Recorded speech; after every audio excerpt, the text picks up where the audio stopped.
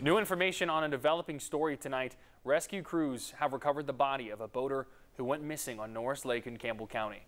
TWRA says officers found the 51-year-old man in the Big Creek area using an underwater remote-operated vehicle. Wildlife officers say the man's boat crashed and caught fire last night. His body was found several hundred yards away from where the boat was found. TWRA says officers believe the man was thrown off the boat before it crashed. Officers say when they arrived, the boat was fully engulfed in flames.